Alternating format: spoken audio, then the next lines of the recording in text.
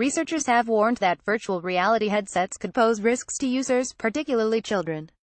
The scientists, based at Leeds University, believe continued use of VR sets could trigger eyesight and balance problems in young people unless changes are made to devices. The warning comes as major companies including Facebook and Google outline plans to expand heavily in the field, while hardware companies have started promoting devices that turn mobile phones into head-mounted VR viewers. The study by the Leeds researchers, who have been working in close collaboration with British VR companies, is one of the first to be carried out into the impact of virtual reality sets on users. In a VR device, a virtual three-dimensional world is displayed on a 2D screen and that places strain on the human visual system, said Mark Vaughan-Williams, professor of cognitive psychology at Leeds University. In adults, that can lead to headaches and sore eyes. But with children, the long-term consequences are simply unknown. In their study, the Leeds team, led by Faisal Mushtaq, an expert in human performance research, looked at 20 children aged between 8 and 12 as they played a 20-minute game that involved immersing themselves in a virtual reality world. The children were examined after the game. What does $1 billion tech firm Improbable do? The researchers found no child experienced serious deterioration in their eyesight. However, in 2 cases their stereo acuity, the ability to detect differences in distances, was disrupted, while another child showed a drastic worsening of balance immediately after finishing the VR game.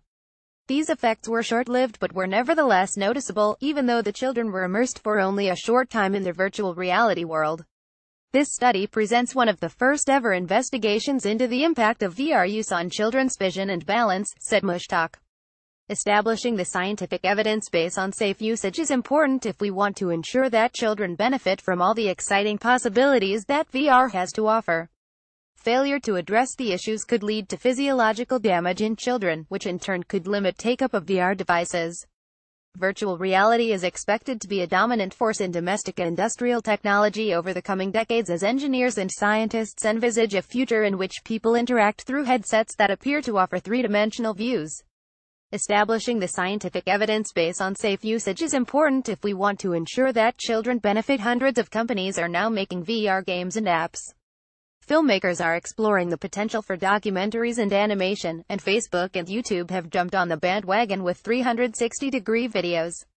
Computer games such as Call of Duty are now being enjoyed increasingly by players who immerse themselves completely into their games by wearing VR headsets rather than watching the game unfold on a television screen or computer.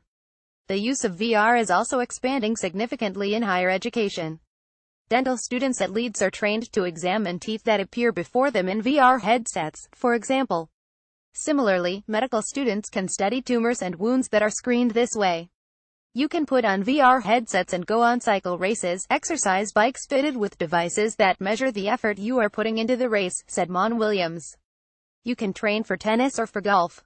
And further into the future, we can expect to replace computer terminals with VR headsets.